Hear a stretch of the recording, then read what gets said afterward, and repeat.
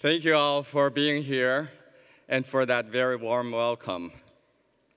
What a great sight to see so many of you here in Cistern Yard today, especially so many good friends from years back. First, I would like to take a moment to acknowledge our elected officials in attendance today. We sincerely appreciate your public service, and we thank all of you for your continued commitment to our school and our community. Will all the elected officials please stand so that we can recognize you?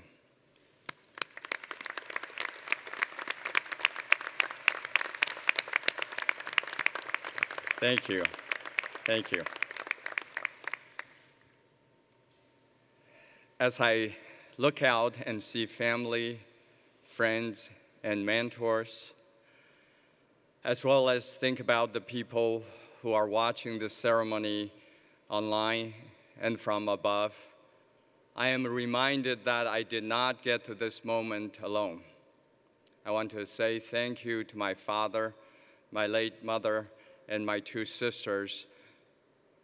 Through a childhood filled with turmoil and hardship, their support, their guidance, and their faith were my bedrocks and fueled me to dream big. They gave me hope that my life could be anything I wanted it to be. To my late aunts and uncles and all my cousins who are in the audience today, I want to say thank you for taking me in 40 years ago when I first arrived in the United States with just $26 in my pocket. All of my relatives went above and beyond to ensure that I receive an education that would transform me and provide me with a chance for success in this great country.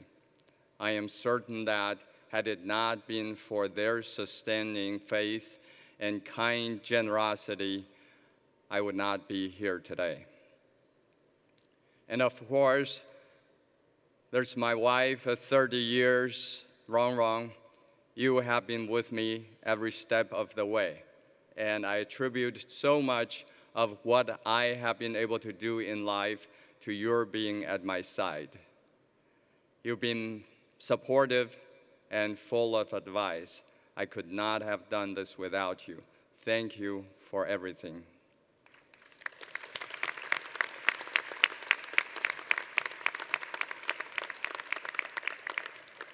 To my daughters, Carol, Christy, Jenny, and Emma, and my sons-in-laws, Dan and Victor, thank you for being here. I owe a special thanks to my daughters for always keeping me grounded and humble, for helping me choose my outfits. Just so you know, if I come in strange outfits, who's responsible for that? And for educating me about Spotify so that I can share my love of music with my students through playlists.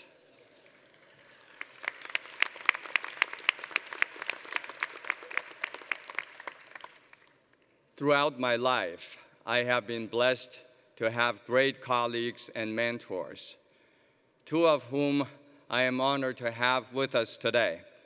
West Virginia University President Gordon Gee, whom you heard from moments ago, was the first one who believed in me and took me under his tutelage 11 years ago when I was an American Council on Education Fellow. He taught me about higher education leadership, the importance of genuine student engagement, and how to form consensus on campus in order to create lasting change. Then there's University of Tennessee at Chattanooga Chancellor Steve Engel. He worked with me at Wright State University, helped to deepen my understanding of higher education, and has been constantly supportive of me throughout my career. President Gee and Chancellor Engel, thank you for having taught me so well and for your support over the years. Thank you.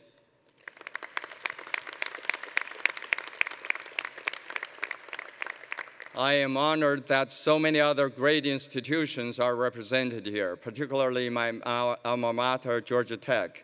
My thanks to Georgia Tech Provost Rafael Braz for speaking earlier, and my thanks to all the university's delegates in attendance today. Thank you.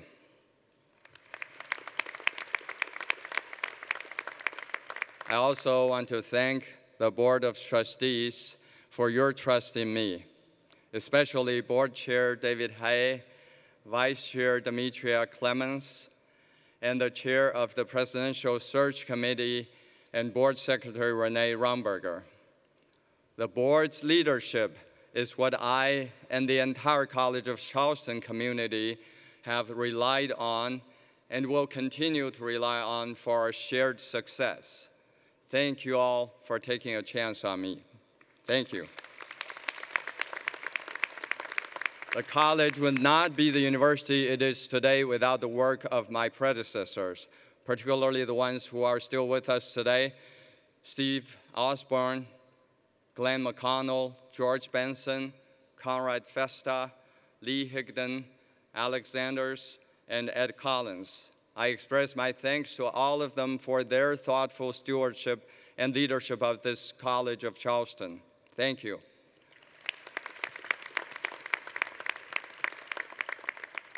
Finally, a special thanks goes to Professor Gary Jackson for the performance of his new poem, Forward and Back.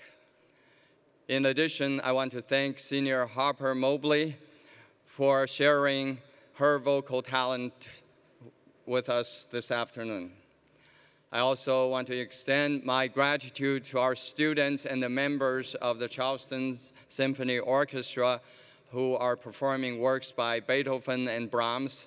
You also heard the members of the Charleston Symphony Orchestra perform an original composition by former College of Charleston faculty member Trevor Weston entitled Fanfare of Changes. Let's give all of these incredibly talented people a round of applause. Thank you.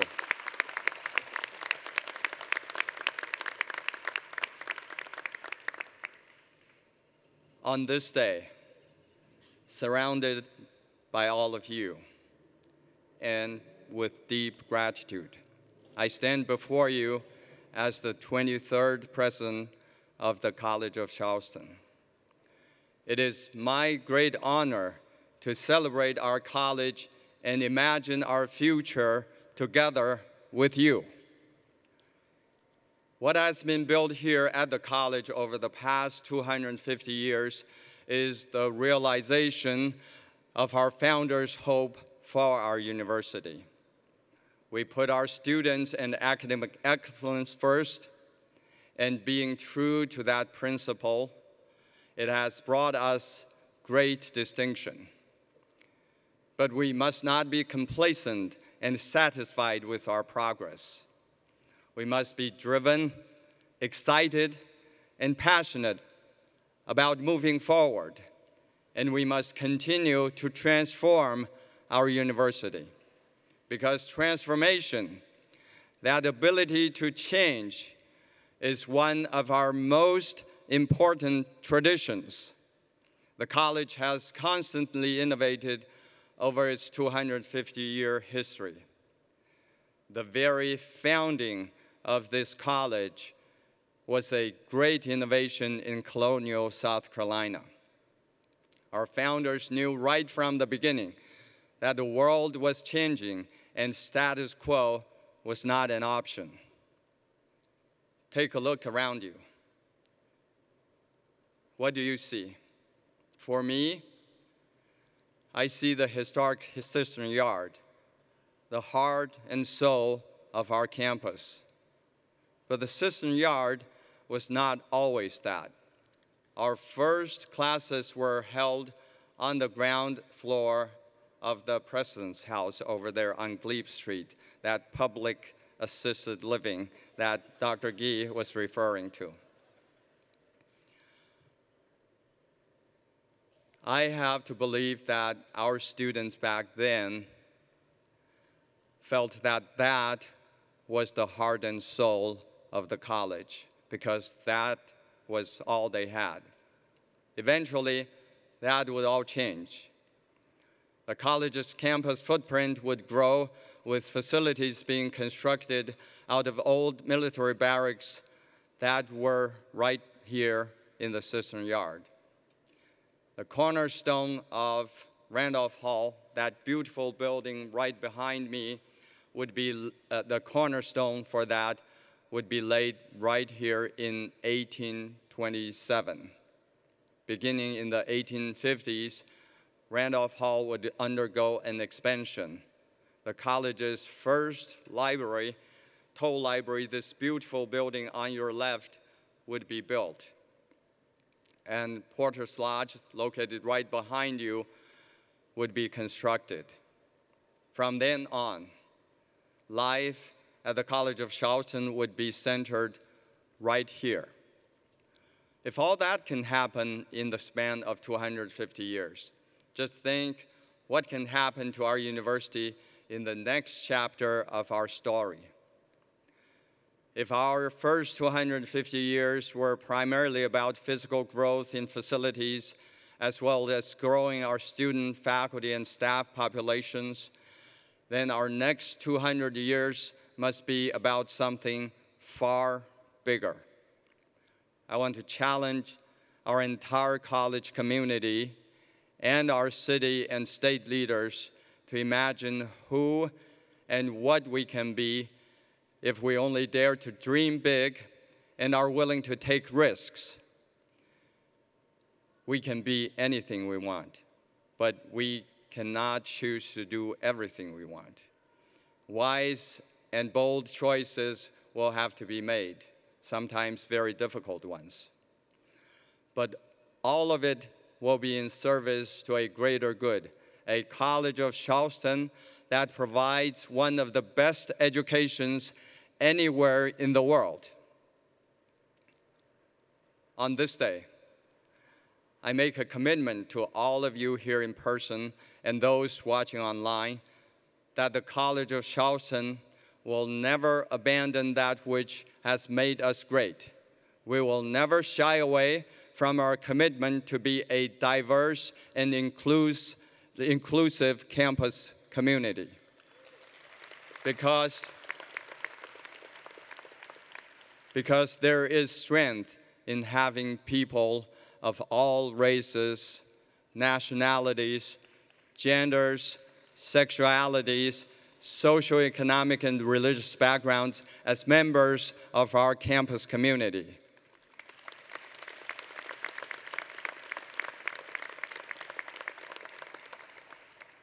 While some of our most historic structures were built using enslaved labor, an act that we know was grave sin with lasting consequences. We as an institution and as a society have come a long way and will continue to build on past and present efforts to open our gates to more diverse students, faculty, and staff.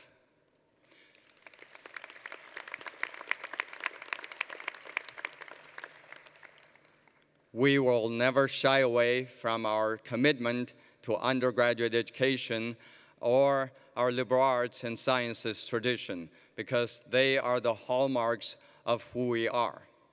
If you consider the subjects that have stood the test of time, it's been the arts, literature, music, and science that have had the most enduring historical significance. As the 13th oldest university in the United States and one of the oldest liberal arts and sciences institutions on this continent, we have a special responsibility to continue educating our students in these important areas without fail, without compromise. However, this does not mean that we should stay static. It doesn't mean we should shy away from change. Quite the contrary. Just as our founding fathers did 250 years ago, We need to embrace change or risk being left behind by a rapidly changing world. In the next few months, we will develop a shared vision of our future through our strategic planning process. In that plan, we will chart an ambitious course for our future. We will set some goals that are just within our reach and others that will require great effort, time, and attention. But I have no doubt that we can and will be successful because we all care so deeply about our students and our university. Today, as I look to the future, I cannot help but be reminded of my past. I came to America dreaming of opportunity. I came full of hope and full of optimism. For me, my American education was what transformed my life. Because of my education, I am living my American dream.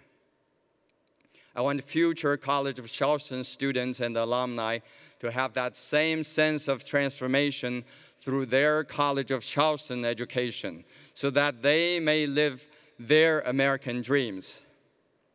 In that spirit, let us work together.